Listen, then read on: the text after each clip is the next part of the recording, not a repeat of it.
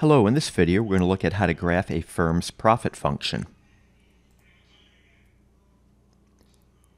Profit is total revenue minus total cost, or in symbols, revenue is simply price times quantity, and total cost is the sum of the firm's fixed and variable costs of production.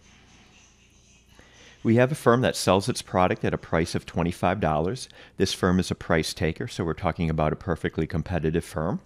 The firm has fixed costs of $100 and variable costs of Q squared, where Q is the quantity of output produced. The firm's total revenue is price times quantity, where the price is $25, so 25 times Q. And the firm's total cost, where total cost is fixed cost plus variable cost. Fixed cost is $100, and the firm's variable costs are Q squared. Forming the firm's profit function of revenue minus cost, we have the following. And let's distribute that minus sign. So let's get some coordinates to help graph the profit function. First one is to set Q equal to 0. So evaluating the profit function when Q is 0, the firm's profit is minus $100 or minus the fixed cost. Now let's find the maximum profit to get another key coordinate. So we're going to maximize profit here by taking the derivative of this profit function with respect to Q. The derivative of 25Q is 25. The derivative of minus 100, that's a constant, so it is 0. And then this last term here, the derivative of minus Q squared, is just simply minus 2Q.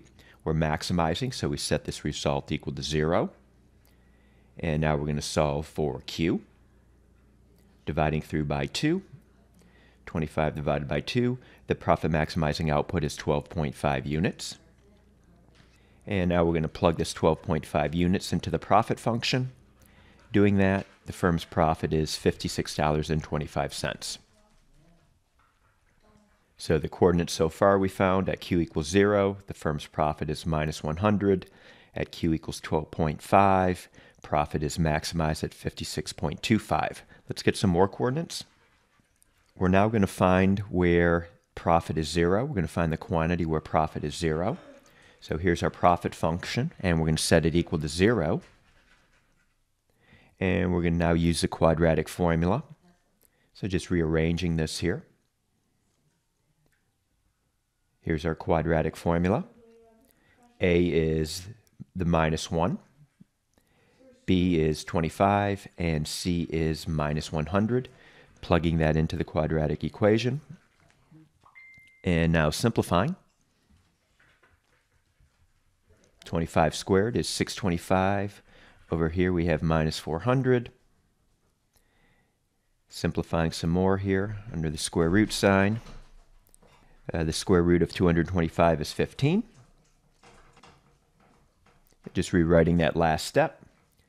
And the first root here, minus 25 minus 15, gives us a value of 20 for the quantity. And to find the second root, instead of minus 15, it's plus 15. And our second root here is 5. So the coordinates we found so far are as follows.